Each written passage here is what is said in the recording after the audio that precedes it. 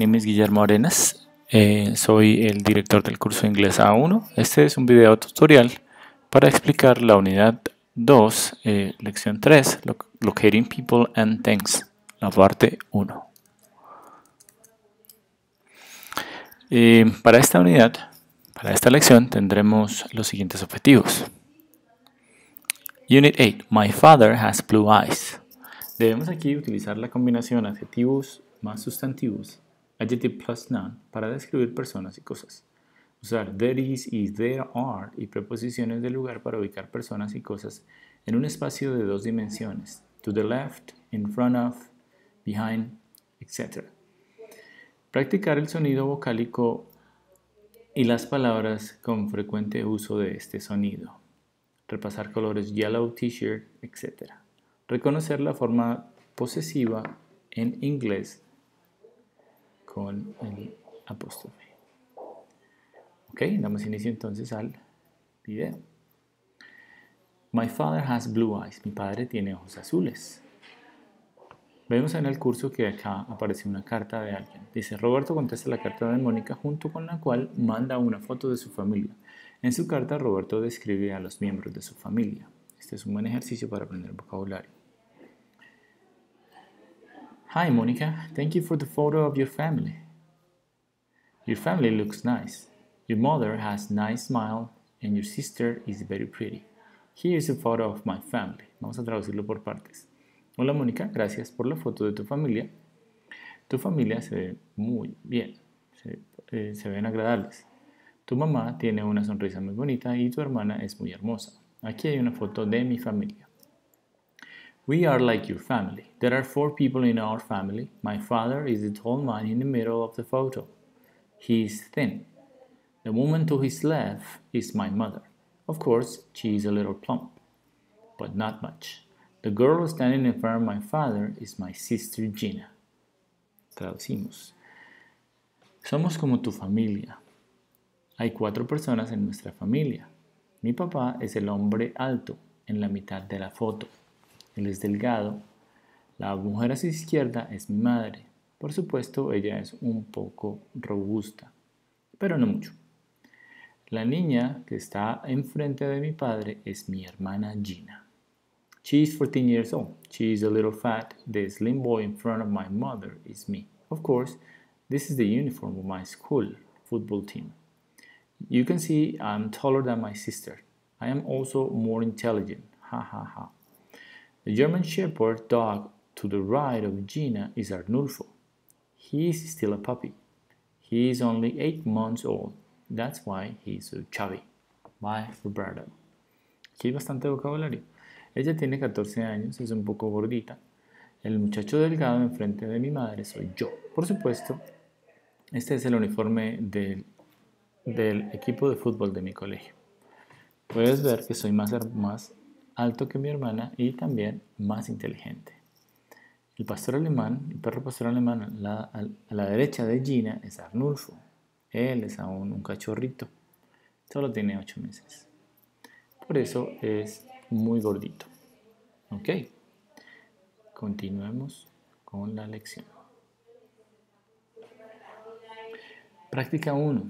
Mira las imágenes, lee las oraciones y selecciona la opción que significa lo mismo para la palabra subrayada. Acuérdense que este video lo realizamos para que ustedes tengan una pronunciación más acertada cuando lo revisen a la hora de pronunciarlo. Aquí tenemos he is thin. ¿Qué será thin? Hay que buscar qué es thin. ¿Será slim o not fat? Thin dice acá que debemos seleccionar la opción que significa lo mismo. Thin entonces sería slim. She's a little plump. ¿Qué hemos dicho que era plump? Vamos a ver cuál será la opción. Slim or a little fat. Slim or a little fat. Slim ya lo tenemos arriba, entonces tenemos que mirar. She's a little fat. Fat. Tendremos que buscar qué significa fat y cuál sería la que se aproxima más. Fat, round. The slim boy in front of my mother is me. Slim. ¿Qué hemos dicho que era slim? ¿Será thin or fat? Bueno, el resto de los ejercicios los realizan ustedes. Voy a practicar pronunciación. Ustedes pueden hacerlo ya en su casa. Slim, the slim boy in front of my mother is me. He is still a puppy. Puppy, la pronunciación puppy, cachorrito. is only 8 months old. He is only 8 months old. That is why he is so chubby. Chubby. La pronunciación es chubby. ¿Ok? Vamos a chequear cuando terminemos y miramos. La primera estaba correcta. Las otras las hacen ustedes. Continuamos. Práctica 2. Indica con true or false las alternativas correctas a estas observaciones. Estas preguntas están de acuerdo a la lectura que hicimos de la familia de Roberto. Okay? Arnulfo is a big dog. Ustedes miran, true or false. Yo diría que es false. ¿Se acuerdan que dijimos que era un puppy? Ok, that is correct. Ustedes continúan con las demás. Perdón, se pasó uno más. Analogías. Una analogía compara la relación de dos palabras entre sí. Existen varias formas de relacionar dentro de ciertas categorías. Por ejemplo, categoría cuerpo. Tenemos que un finger, un dedo, está en una mano. Esa es la relación de analogía. The finger is inside the hand, right? Finger and hand. Esa es la pronunciación. A foot and a toe. Aquí vamos aprendiendo más pronunciación y más vocabulario. Finger, dedo, hand, mano, toe, dedo, foot, pie. Entonces, cuando nos referimos a un finger, sabemos que estamos hablando de la mano. Y si decimos toe, nos estaremos refiriendo a un dedo del pie. ¿Okay? Categoría, elementos naturales, por ejemplo. Day, sun. Night and moon. El sol sale de día, la luna sale de noche, right? Sun, day, moon, luna, night, noche. ¿Ok? Esa es una analogía. Continuemos. Práctica 3. Dice acá, coloca la palabra más adecuada para llenar la categoría de relaciones dentro de la familia category, the family. Vamos a ver. Vocabulario, vamos a repasarlo. Move the items to the correct position. Mueva los ítems a la posición correcta. Wife, ¿qué dijimos que era wife? Esposa. Mother, madre. Girl, niña. Brother, hermano. Here we have father, mother, sister. ¿Quién diría aquí? Yo diría que va brother. ¿Ustedes qué dicen? Y así sucesivamente. Grandfather, father, grandmother, and... ¿Cuál sería esa? Man, woman, husband, and... ¿Cuál iría acá?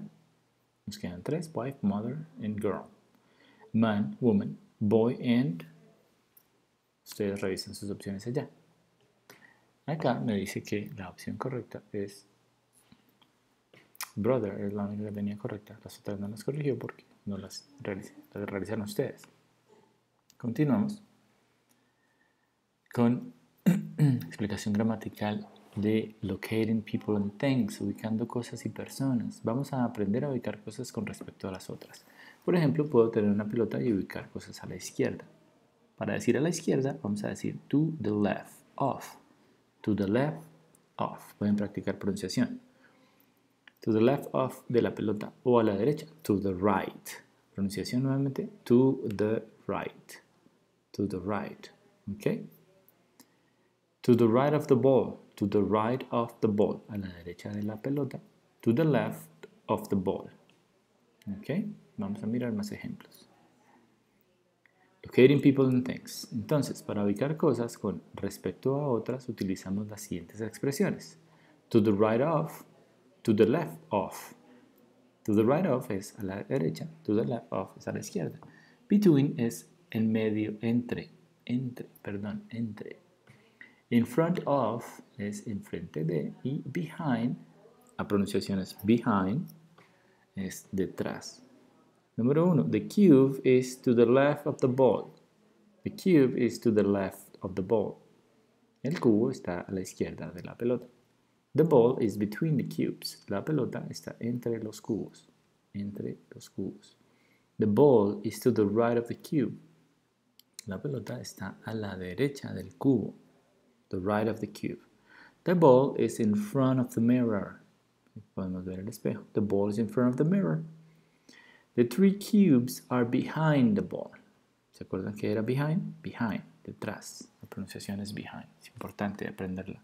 Continuemos. Locating people and things. Let's see the picture of Roberto's families and then the location of its members. Okay, we have to locate them. Tenemos que ubicarlos. In the middle. ¿Quién estará in the middle? Roberto's father is in the middle of the photo. Okay, to the right. Roberto's mother is to the right of Roberto. To the left. Roberto is to the left of his mother. In front of. Roberto is in front of. Sorry, the puppy is in front of Roberto's sister. Estamos viendo acá arriba. The puppy is in front of Roberto's sister. Ok, esto lo tienen que revisar ustedes y repasar la pronunciación. Continuemos. Práctica 4. Arrastra la expresión que corresponda. Move the item to the correct position. In the middle, to the right of, to the left of, in front of. ¿Cómo hemos dicho que estaba? ¿Quién estaba to the middle, in the middle? Creo que era así. Ustedes hacen las demás. Acuérdense. Mirando la foto, colocan la ubicación. Revisemos la respuesta. Oh, that's incorrect. Porque no las puse todas, entonces me parece incorrecto. Ustedes revisan. Ok. Continuemos. Vocabulary Review. The Color TV. Los colores. Vamos a ver los colores que no sabemos. White. ¿Qué color será? Oh, ok. ¿Qué color es el que aparece en el televisor? Blanco. Blue. Ok. Azul. Green. Verde. Yellow. Amarillo. Black. Negro. Red. And gray. Practiquemos pronunciación nuevamente. White. Blue. Green. Yellow. Black. Red. And gray. Okay, that is the pronunciation. Continuemos.